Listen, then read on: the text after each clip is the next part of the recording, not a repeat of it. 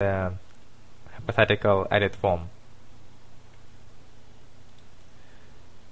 So assuming that the comments array is properly populated, it's going to be an array, of course, so I'm going to use a for each to cycle through it.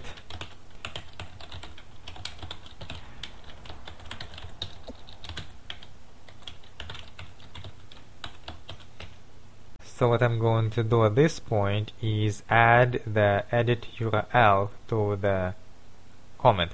So what's happening is that I'm getting the actual comment array using this setter method here, and now I need the user to be able to edit that comment. So when I use the getter comments method, I want to edit this comments array so that not only does it have the comment but also the URL to edit it. So here I'm cycling through it, and for each comment I am concatenating an href link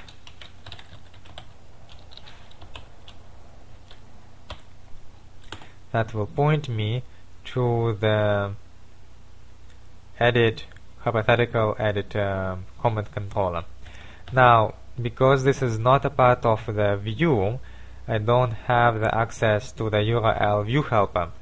So what I will do later is pass the current URL that the user is at into the parameter, so that this method knows which URL is the user at.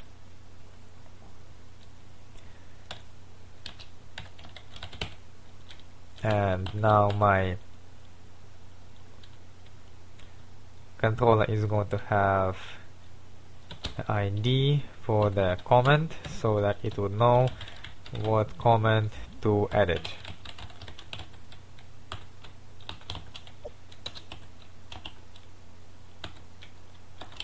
Edit, close the tag.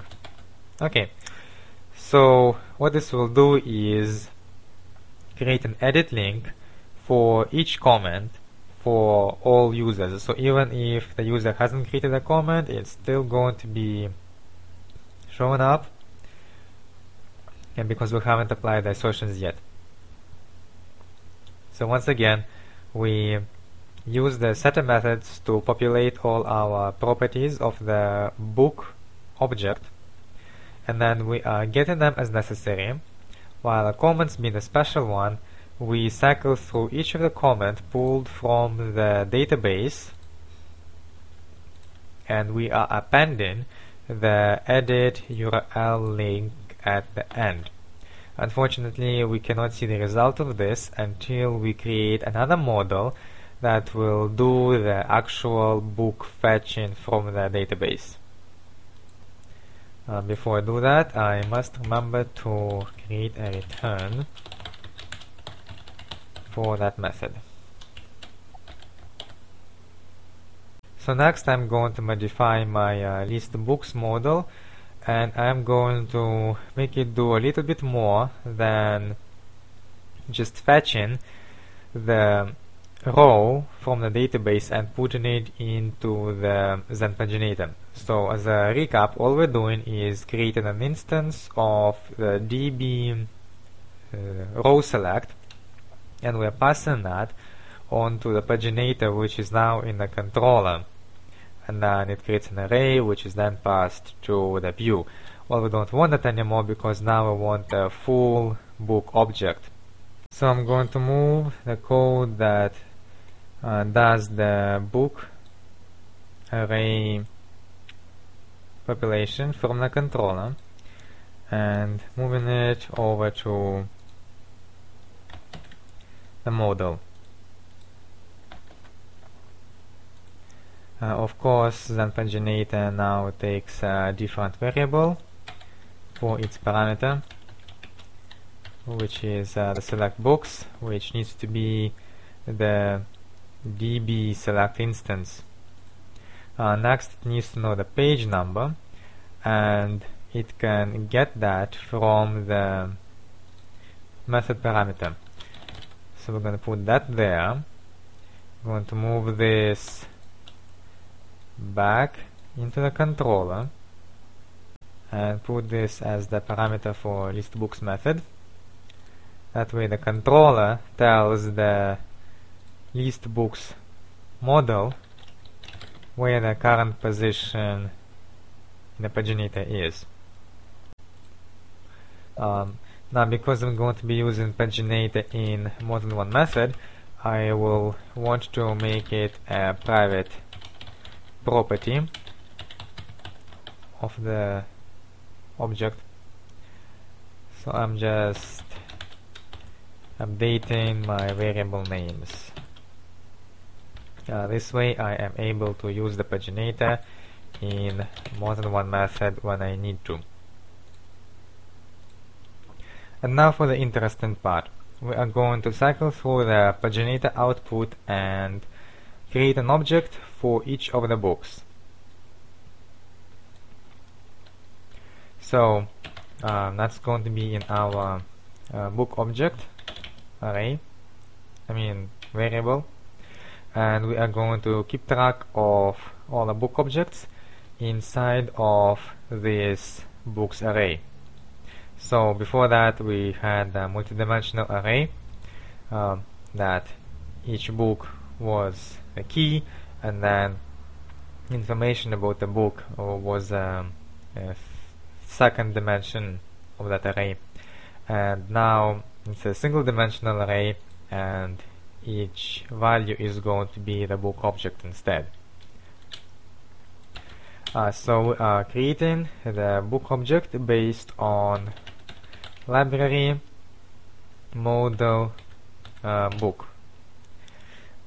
that we created earlier here, and the ID that it is going to take, which is the book ID, that is this property here set by the construct, is of course coming from the book ID from the database. So essentially we get a book ID and we are putting it inside of the construct method so that the book property is filled in.